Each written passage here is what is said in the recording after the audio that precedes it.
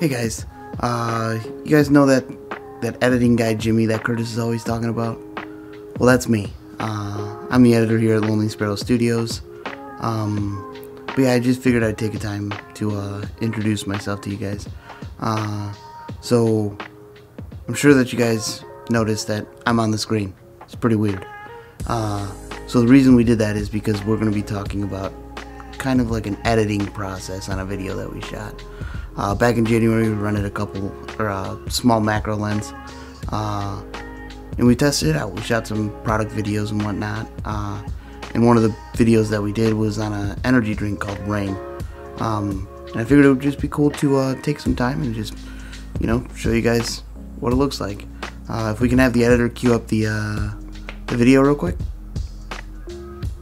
Wait a second, I'm the editor, hold on.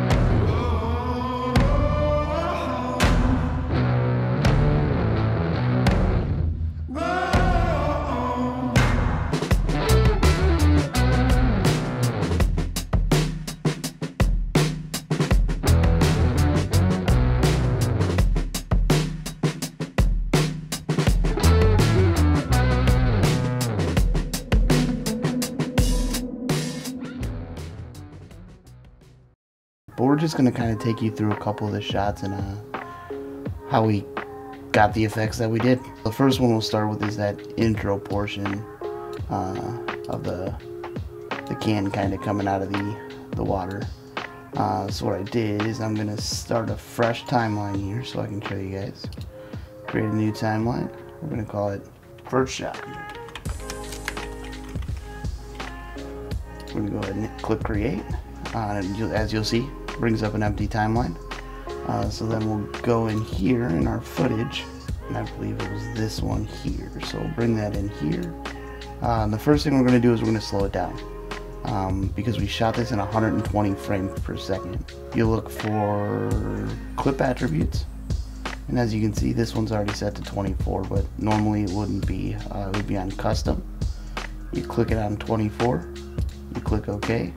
And then it should convert this to from 120 to 24. And then if you want to, just preview it just to make sure. You just click the space bar and it'll quickly play. As you can see, it's definitely slowed. To achieve this shot, we actually took a fish tank.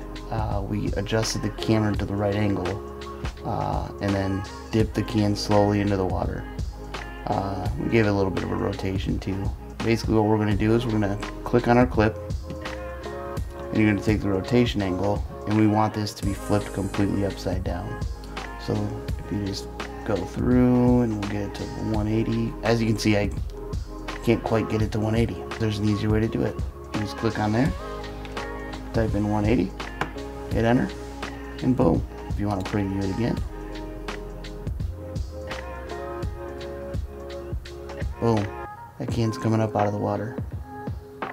Pretty sweet. But basically, you just want to find a good starting point. You'll click B to bring up your blade tool, or you can click this little button right here. Then you just click on where the red line is, where you want the start to be. And then you'll play it through. And we'll say we'll give it a couple seconds so we can do a reveal here.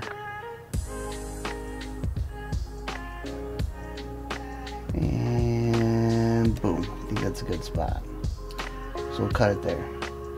And then you can either click back on this cursor, it's a selection tool, or you can click A. And what we're going to do is we're going to go ahead and right click here and cut, or you can just Control X. Cut that end piece. Same thing here, but what we're going to do is we're going to right click and ripple delete. Which what ripple delete does is it'll delete it and move everything behind it directly to the front. So boom, see how it moved it all over to the left. And now, all we have left is this shot. Let's do this shot here. We're gonna make a new timeline again. Create a new timeline. Call this one second shot. Click create. Open up a blank one. go up to our footage, and we'll find that shot again. Which you can see the preview up in the top, or if you want to, you can double click it, and then you can preview down here. So that was our shot. It's a little longer than what we had already. So what we'll do is we'll find that spot. Here's what we did differently on this one, and the reason I didn't have to cut it down here. So when you're previewing the clip, you'll see this little timeline right here underneath your previewed clip. So what you can do is you can find that spot that you want to bring it in. So I want to bring it in just before it drops in. So I'll go back, and you can hit I for in, and then you'll go down to where you want to cut it. So I want to cut it about right there. I'll hit O for out, and that puts the out point. And then now whenever you're going to drag from your preview clip up here, it will drag only what you have put in and outs on. So what we'll do is we'll scroll where we want to make our glitch again. We'll blade or B, make our cut, go up here, find our, this time we'll go with a camera shake on this one, and we will drag it, bring it right in there, and then boom, it adds a cool little camera shake effect. That's pretty much it for that clip and how we edited that one. Pretty simple on that one.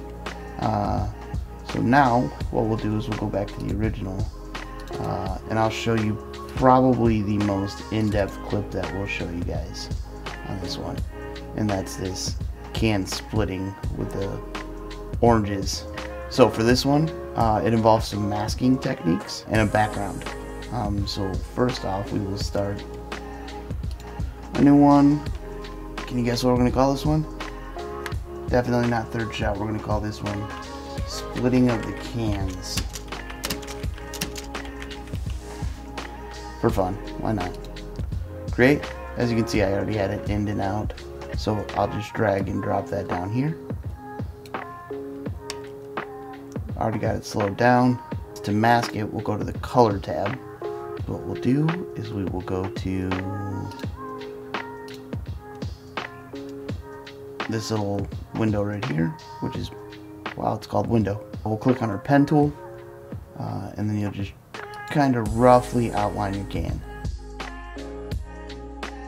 And as you can see up here, it's got the can masked out. You can see a little preview of what it's going to look like right there. So what you'll have to do there is you will have to add an alpha output, and as you can see, it puts this little blue circle down here.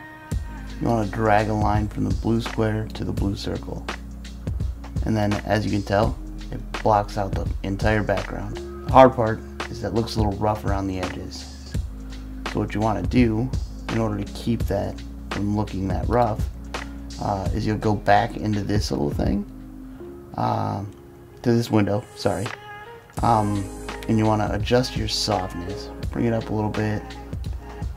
You have to play around with it a little bit, maybe switch between the windows because that line's going to get in your way, and basically adjust it until it just looks smooth.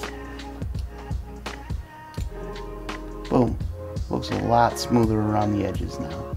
Alright, so we skipped the headache of watching me have to key out each one, each frame. So what we're going to do is I got that framed, I'm going to move that up, because what you're going to want to do is you're going to want to stick a background behind it. We got a bunch of different ones that we tried, and we just kind of like the look of this particular one. So now, since we keyed that background out, it's in that background, and you can extend this clip as far as you want to, but in order to create that explosion, you need multiple cans. So what we did is I would go and copy this one, and then we will paste it. Oh, didn't want to paste there. So we'll paste it next to it and just drag it on top. And I'm just going to show you one can for now, because obviously you do the same thing for anyone you would want to copy. So your top one is going to be the one that is your highest layer. So if you want the can to explode from behind it, you're going to want to select this bottom one. If you're going to want it to pan out from in front of it, you're going to want this top one. So we're going to want it to explode from behind it. So I'm going to take this bottom clip, and what we'll do is we'll go over to the transform window, and we'll select its position. So see how it slid out from behind there? We're going to move it to the right.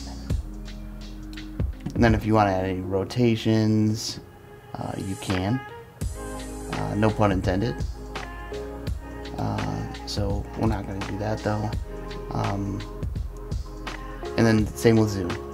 You can have it zoom. And one of the biggest things you're going to want to pay attention to is how do you get the motion? Because as you can tell, they're just stagnant. So that's where keyframing becomes your best friend. Because what you'll do is you can say,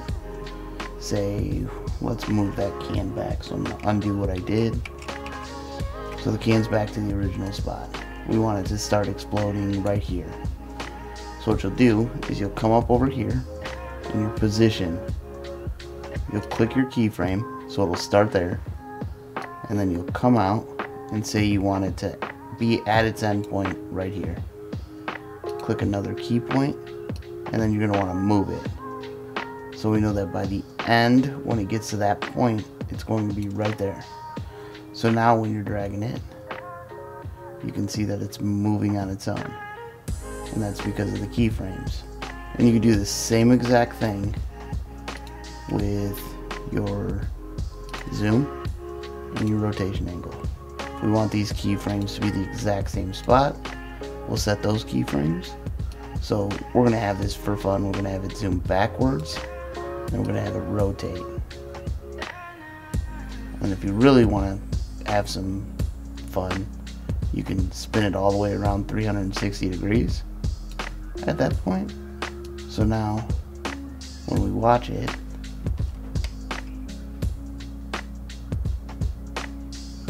see how it zooms back and 360 degrees?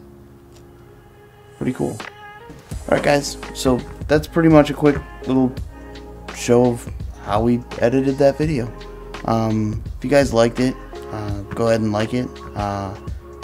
And then, if you guys want to know more about it or anything specific that we did with any of the other shots, just go ahead and comment down below.